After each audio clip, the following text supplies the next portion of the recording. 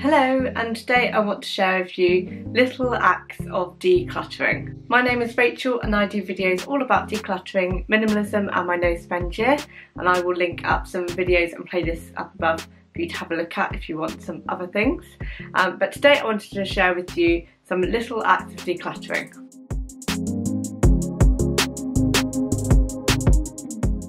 So having time to declutter is one of the biggest reasons why people struggle to get started. It could be that you're so overwhelmed that you find it difficult to know where to start, what room, how much, how little to do, and you feel like it's going to take far too long and you do not have the time to commit to it.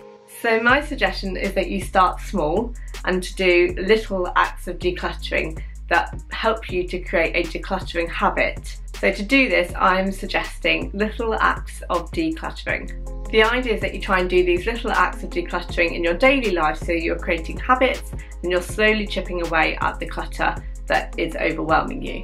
So each of my ideas are short ideas that you could have a go at in different days, different ways, and find a way that suits you. So I'm going to try and get you to think about different habits that will allow you to declutter at a reasonable rate that works well for you. So my first suggestion is that you start with a 5 to 10 minute timer, and that you go around either an area or around your house and just spend that amount of time finding things that you could donate, sell, or put in the rubbish or recycle. My next suggestion is that you clear a surface. So this could be a bedside table, it could be a windowsill, it could be just the kitchen side. Just find one area and see if you can have a go at clearing the items off that area.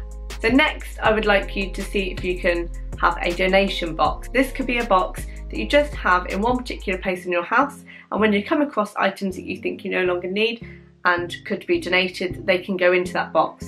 And when that box is full, you can try and sell or donate those items.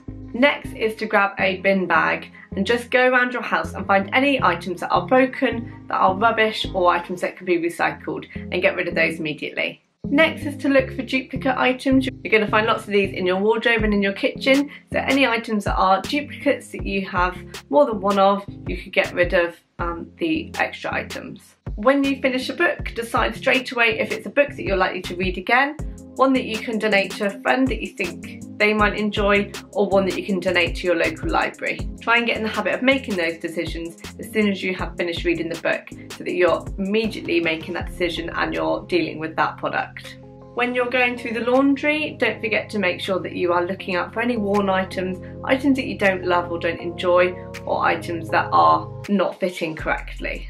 When tidying away toys or various other items, get into the habit of looking at any broken items and getting those out straight away. You can also think about items that aren't being used or aren't played with. Are they ones that are just thrown out and just chucked to the side, or are they ones that are actually played with? If they're not ones that are played with, do you have anyone that you could donate them to, or could you sell them on?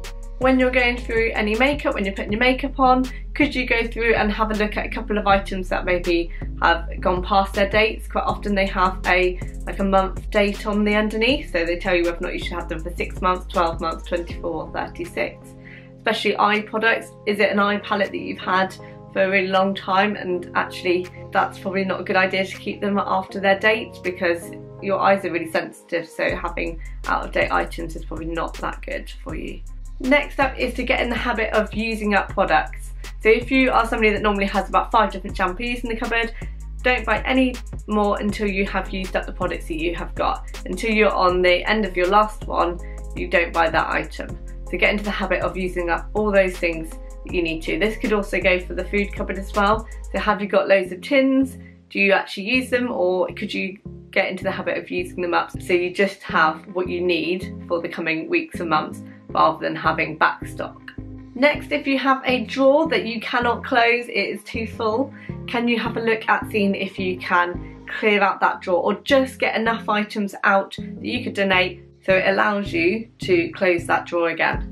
So that doesn't mean you have to necessarily go through the whole drawer. I'm just on about taking out enough to be able to close it. That just takes a little bit off the edge, and it just keeps you in that mindset of decluttering a little bit at a time. When you're cooking and you're stirring and doing things like that, is there a shelf at a time that you could go through and just double check that you haven't got anything that's expired or anything that needs using up that you could then potentially use that week? So get in the habit of just going through and checking maybe one shelf each time you cook, and seeing if there's anything that is no longer needed. And kind of linking to that, can you then plan meals with items that you need to use up? If you have subscription services and you're going through and you're going to watch a film, double check that you don't have any DVDs of the same ones. Are there ones that you could then declutter if you know that you've got access to the subscription service? Do you need to keep that DVD? I know lots of people have already kind of got into the process of getting rid of DVDs because of the subscriptions, but some people are still kind of umming and ahhing about whether or not to. So that might be an opportunity to think, okay, actually I can get them elsewhere, so I don't need to have the physical copy. When you're reaching for towels or bedding, could you go through and just check whether or not they are ones that you like? Are they ones that are worn through? Are they ones that you need to then get rid of?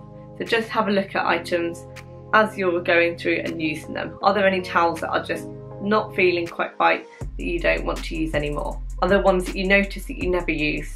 You always use the same towels. So these are all my little acts of decluttering that you could do a little bit at a time to help create those daily habits of decluttering. Hopefully you've enjoyed this video, and don't forget to give it a thumbs up if you did, and don't forget to subscribe down below if you want to see more videos on minimalism, decluttering and my no spend year. Take care, see you soon.